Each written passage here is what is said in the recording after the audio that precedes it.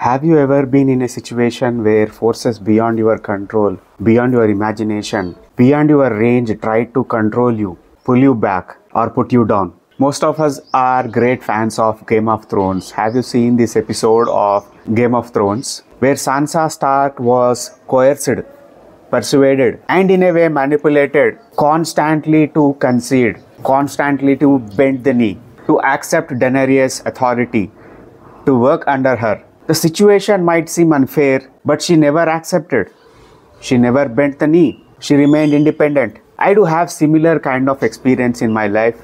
Way back in 2008, when I was doing my computer science of engineering, at the end of the final term, we had to present a project work where we worked hard, put in our heart and soul in it, and prepared for hours and hours to present that project work in front of our professors. But our head of the department didn't like me. So he planned a plot to make sure that I do get lesser marks, to humiliate me, to make my life miserable in front of the college. So what did he do? He gathered all the first year, second year, third year, final year students in the seminar hall.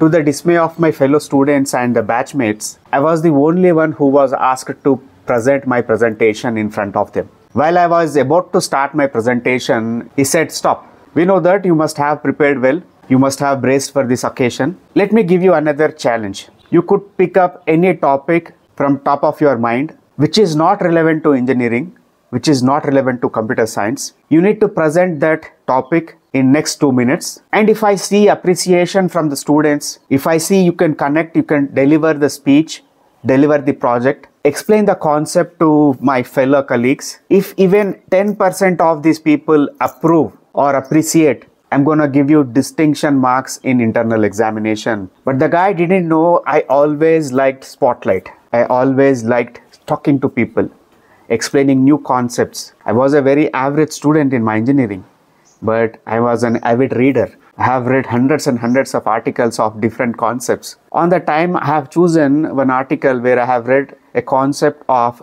big slump or big crunch. This was based on how university is going to meet its end. We were discussing about doomsday.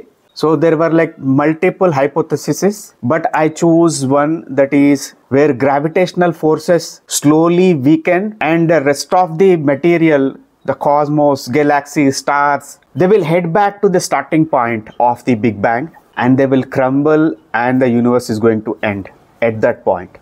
So it was called as big crunch or big slump. So I tried to explain the concept using a blackboard. I have delivered the speech almost like 45 to 47 minutes and rest of the people were applauded at the end of my presentation. Adding insult to the injury, what I did, I said, if you have any doubts, please ask me. I'm here to give clarification. I'm ready to explain the concept once again. That didn't go down well with my professors. At the end of the day, they given me minimal marks. But somehow I felt great amount of self-confidence, courage, a sense of self-respect, where everybody tried to ruin my career or ruin my day in front of entire college. But I stood my ground.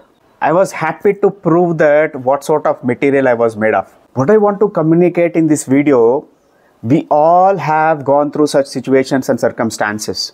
We know that if we stick to our values and core belief systems, there is a great possibility of facing the wrath of people around us or the hierarchy or the superiors, but still somehow will not concede to the powers beyond us. If you have full confidence in yourself, if you have self-respect, if you are ready to face the brunt, you could do wonders. Adversity is the greatest guru, greatest teacher, which teaches us how to buckle up, how to show up, how to confront injustice, how to confront challenges of life.